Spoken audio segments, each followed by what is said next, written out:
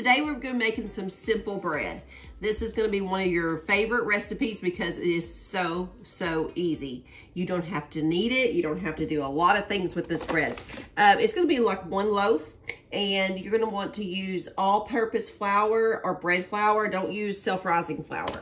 So we're going to go for 3 cups of bread flour. It's also good to use whole wheat flour, but today we're just going to do white. So we're going to do 3 cups. 3 cups of flour. And put it in our bowl. Okay. And then we're going to do a 1/4 of a teaspoon of yeast. And I'm just going to be using this yeast that you see everywhere. 1/4 teaspoon. Just sprinkle that around. And then we are going to use a teaspoon of salt. So let me get some salt here. Put it in our bowl. And then you're going to whisk it around. And you can use a fork, you can use a whisk. I've got a little dough whisk here. Subscriber sent me. Thank you, Karen. But I'll tell you what, if you don't have one of those and you want Pampered Chef, if you have Pampered Chef around, this is wonderful little whisk too. But we're going to use this around, all around, so it gets that salt and the yeast all distributed in there. Okay, and then now we are going to go with 1.5 cups of water. Now you want your water to be hot, not boiling, but hot. And I have one of these water dispensers here, and it has a hot deal on it, and I love it because it's really the best temperature for stuff like this. So 1.5 cups.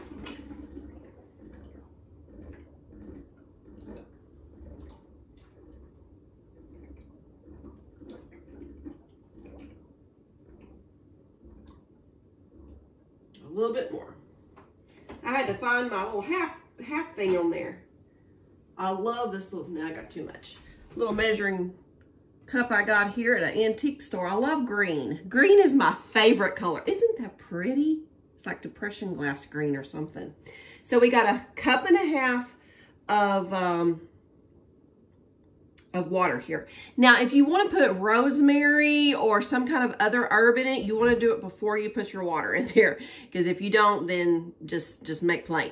I do make, it's been a long time, but Chris reminded me of it the other day. I had made some rosemary bread in a crock pot.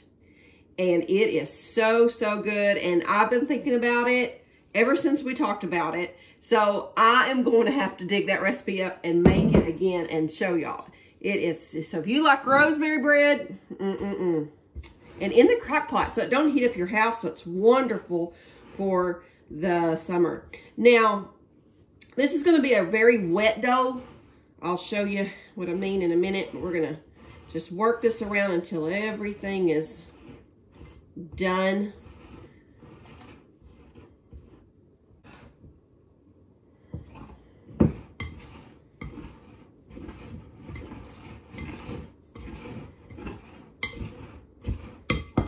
Okay, see how sticky that is?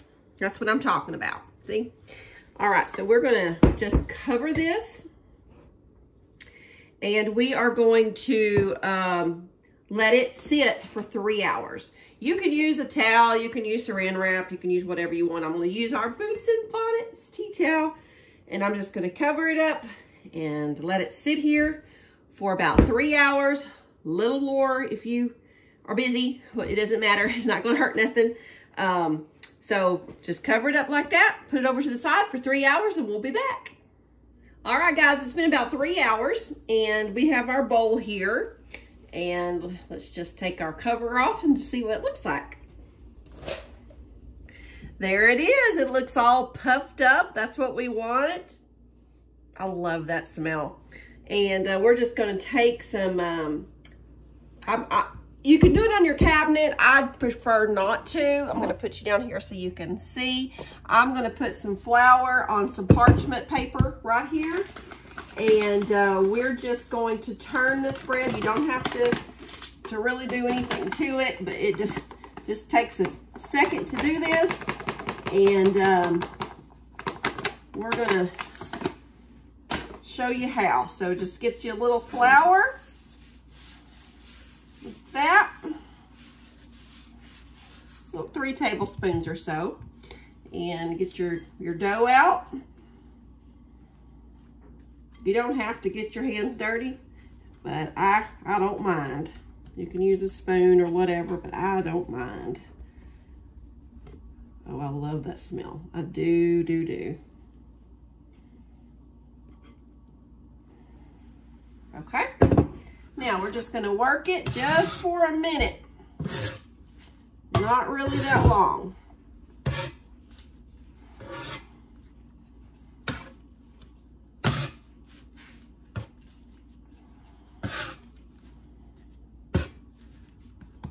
Really just kind of fold it.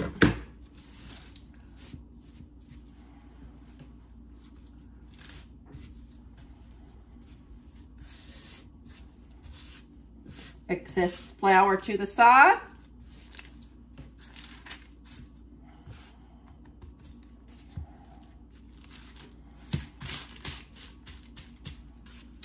Oh, it's so pretty. Okay, we'll put you back up on the top so you can see. Okay, so we have our little loaf here. We just folded it a few times, not very many. And I have a secondary bowl here. And I'm just going to put some parchment paper down in the bowl. And we're going to drop our loaf just right on top of that. Just like that. Now, about the last 30 minutes of it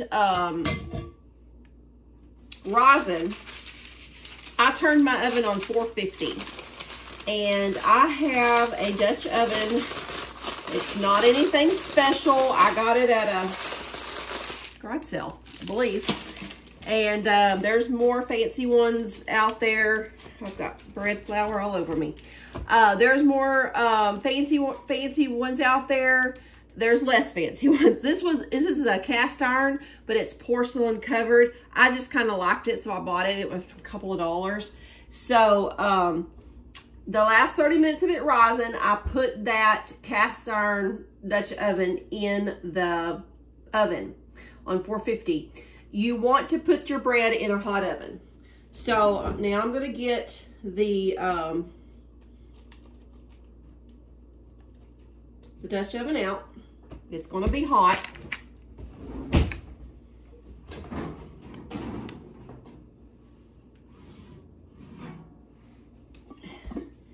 Just a well-loved oven. And we are going to drop this parchment paper right down in here. I like the shape of this Dutch oven because I kind of like my bread to be kind of that shape. Okay, so we're going to do that, and then we're going to put our lid back on, and we're going to stick it back in the oven, like I said, at 450 for 30 minutes. We're going to do that now.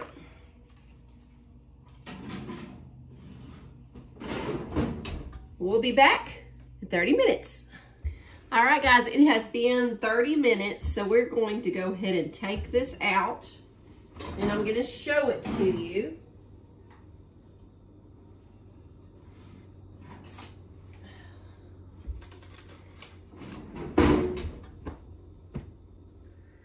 Okay, we're going to take the lid off, and there is our bread. Now we're going to stick it back in the oven.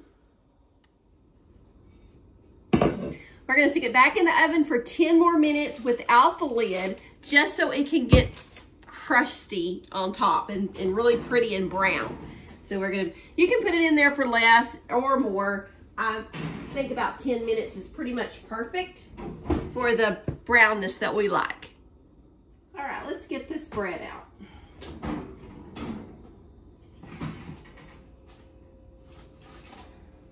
Oh, it's gorgeous.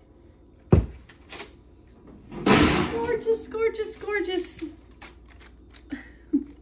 Isn't it? Okay, we're gonna put it on our cooling rack.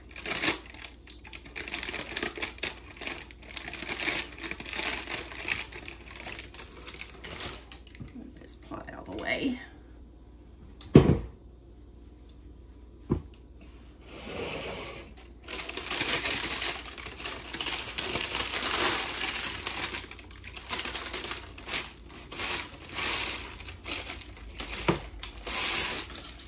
Oh, it's so pretty. We're gonna let it cool down for just a little bit and then we'll cut it open and try it.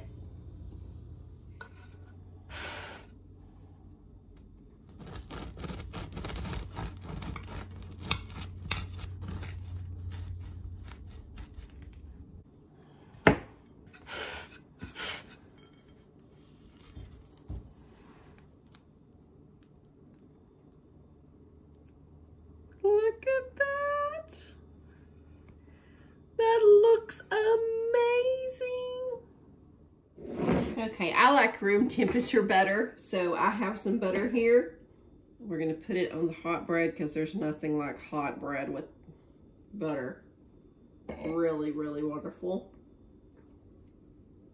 Try this with whole wheat too because it's so, so good, and even with, like I said, herbs. If you want to add some herbs, if you're using dry herbs, you probably want to stick to about probably a half to a 3/4 of a teaspoon. Maybe a little less, maybe a little more, depending on what herb you're using. But fresh herbs, you would, of course, use a little bit more. Let's try this.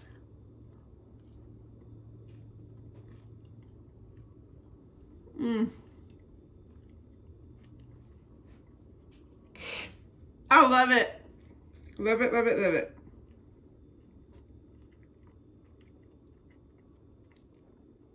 There's just something about, I know, a woman or a man, when they make bread, you just feel so accomplished.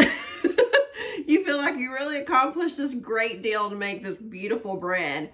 And it just makes you feel so wonderful. I can't wait till Chris gets home and can try it too. I'm gonna go ahead and let you go so I can enjoy this bread while it's warm. And if you enjoy this video, give us a thumbs up. If you think you want to do it, give us a comment. I'd love to hear y'all's comments. All right, we'll see y'all next time. Until then, keep looking to the east. Bye.